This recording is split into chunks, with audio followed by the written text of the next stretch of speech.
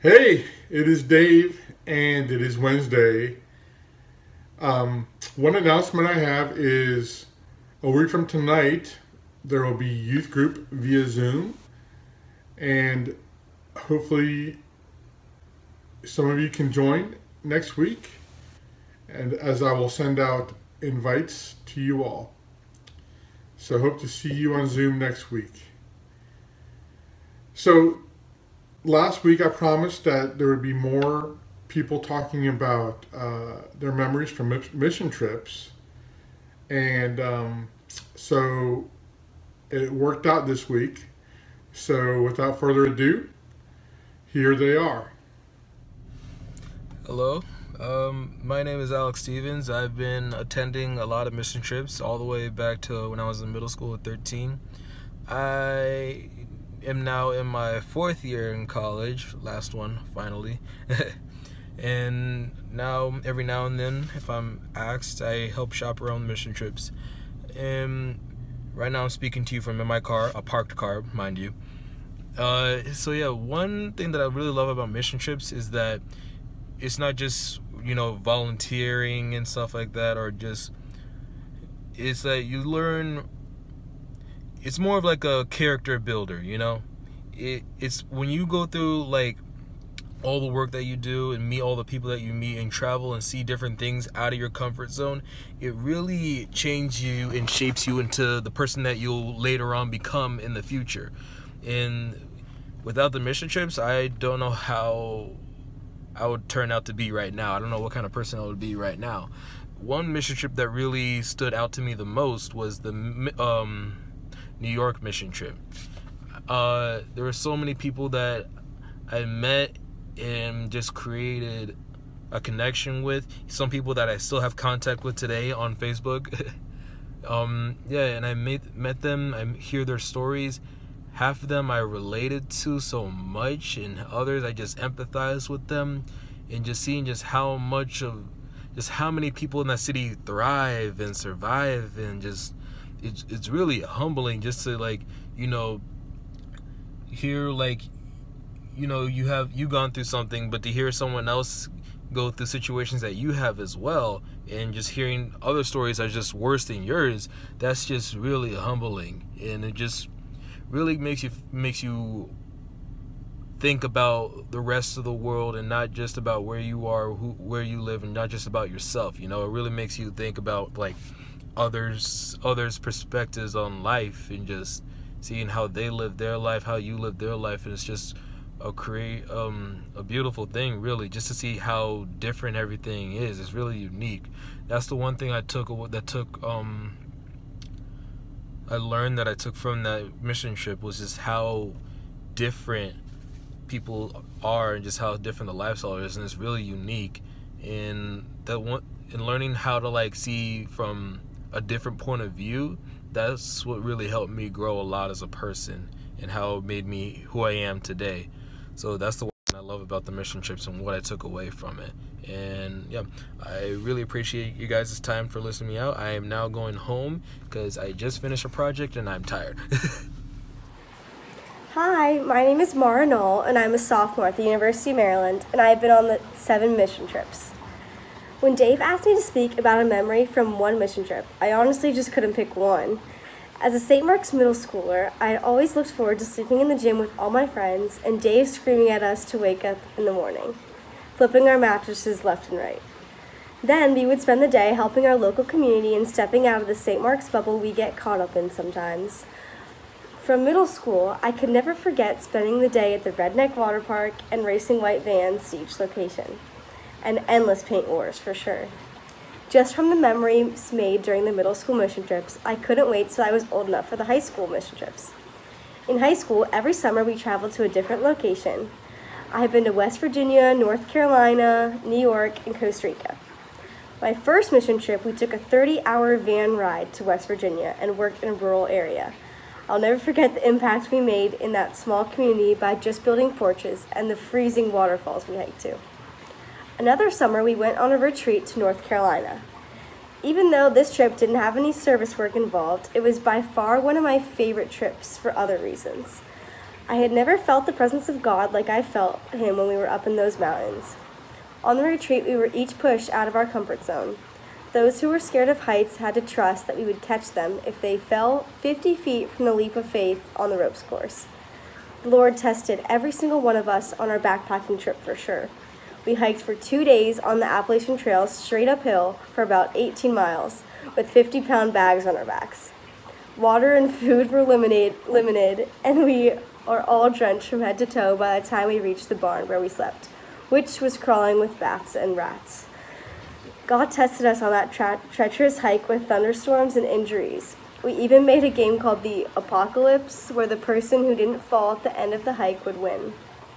Out of all the great experiences I have shared on mission trips locally, nationally, and internationally, the venture to North Carolina was where I connected with the Lord and made friends in a way that I had never imagined. Through St. Mark's mission trips, I have realized I want to pursue a passion in serving others. So I am now on the pre-med track at the University of Maryland, and I have St. Mark's mission trips to thank for helping me discover my place in the world. Hello, St. Mark's.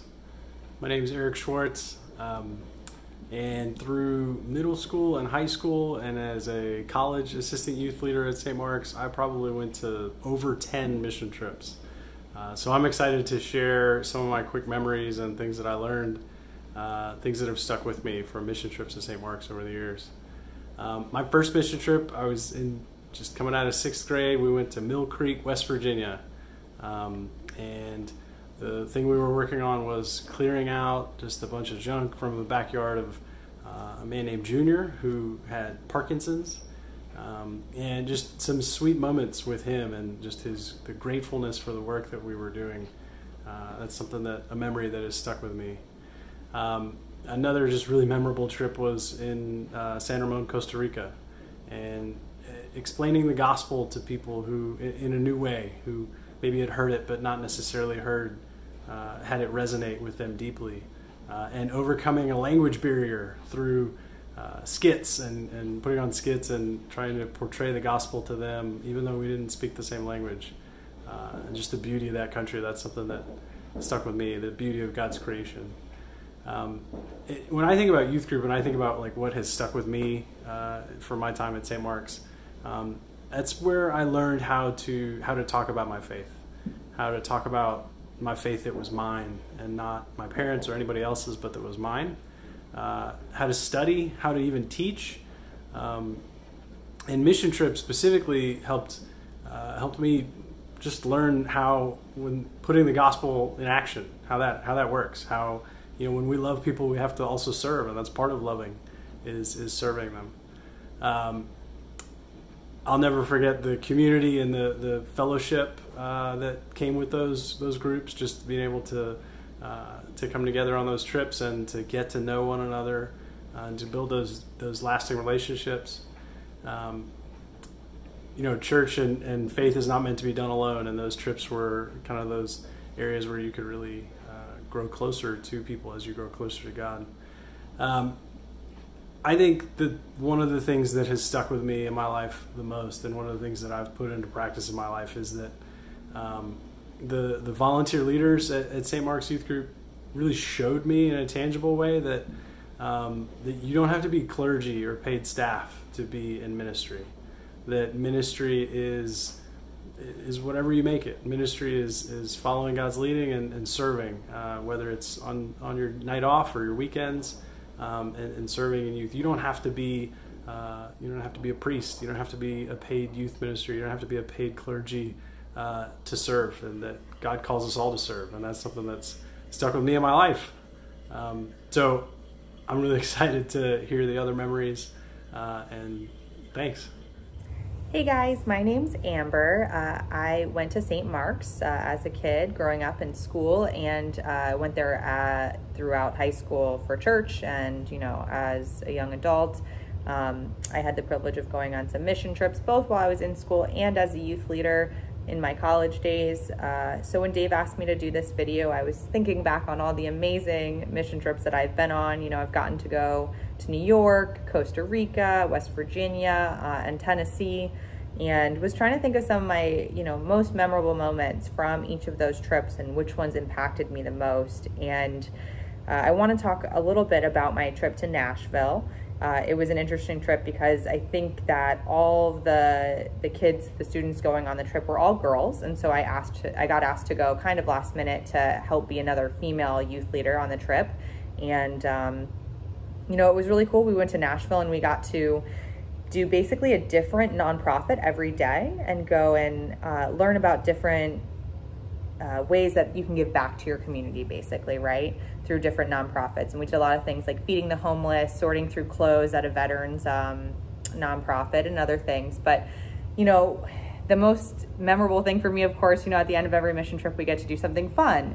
And so on this one, we actually got to go splunking, which is cave diving, kind of. And, we got to go basically under some caves in Tennessee and crawl through and go through all of these muddy places. And it was terrifying. And I was really scared during it. And, what I remember about that time is just all of the encouragement from the girls towards each other and towards the leaders of like, we got this, we can do this together, and praying while we were down there. And what that makes me think of is just like, we can get through anything with God's help and, with our fellow followers in Christ. And so, that even now, like, it brings back some really emotional memories for me because, like when we go through trying times and we go through a lot of fear, it's really hard to have courage to walk through them, whether it's something in your everyday life or it's something, like crawling through a really small space under the earth, and so it's really important to me. And back then it showed me how important it was to surround myself with people that I could count on to lead me back, to Jesus and help me to remember that God's always got my back.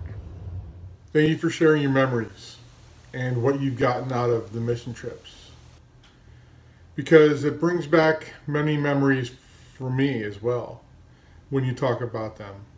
And I have some precious memories from every mission trip I've ever been on.